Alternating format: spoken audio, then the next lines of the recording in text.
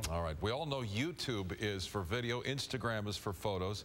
But what's in between? That would be something like a picture with a voice message attached. KTLA's Dave Malkoff has a look at an app that's just starting to get the attention of Hollywood stars, including some right here on the CW.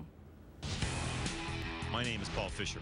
I've represented some of the world's most famous supermodels. And you can bet each one has a Twitter, Facebook, Pinterest, Instagram, YouTube, and now you can add one called C-Mail. The fans actually see my models' photographs, but they can actually hear their voices. Well, I'm Kent Speakman. I'm the co-founder of C-Mail. Here's a C-Mail that just came in. Hey guys, it's Catherine Winnick. It's somewhere between voicemail and Instagram, with its roots in early photography. The app was actually inspired by flipping those photos over and the old stories that you'd find on the back. The domain cmail.com goes back to 1998. So originally I registered the name thinking of moving images by email and that type of thing. And as the computer world became the mobile world, founder Ward Chandler Just kind of saw a sweet spot there in between just sharing a photo and actually going all the way to video. There's no way that you're going to sit there and take a video of your sandwich and then share that with your friends. It just wouldn't make sense. So it's really, really kind of cool, because one of our goals one day is to create a star into like a Wendy Starlin, for example. We have traveled far and wide. Recording artist Wendy Starlin is using the app as she puts her new rock album together. Well, basically right now we're still in the mixing and mastering stage.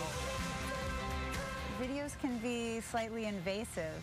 I don't necessarily want someone seeing the entire, every move, every little thing. I want somebody seeing the moment that I'm choosing. But sometimes when I see a picture of a model on the phone, I think, how is this not her manager or her agent or somebody? No, but what we're doing is our models around the world is we're actually supplying the world with authentic content directly from our models.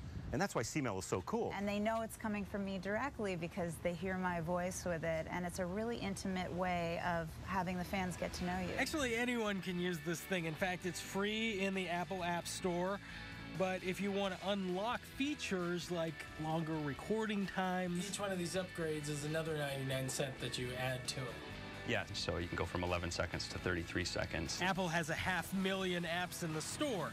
Instagram just sold for 1 billion. These guys behind C-Mail hope they will be the next to get that cash call. In Los Angeles, Dave Malkoff, KTLA 5 News. You going to download it then? I already have it, believe it or not. I know, I'm just trying to get more friends on it so I can start communicating and sending pictures from here and being like, this is what Micah does in the breaks. That would be good TV. You know? Or a good C-Mail. There you have it. All right, still ahead here.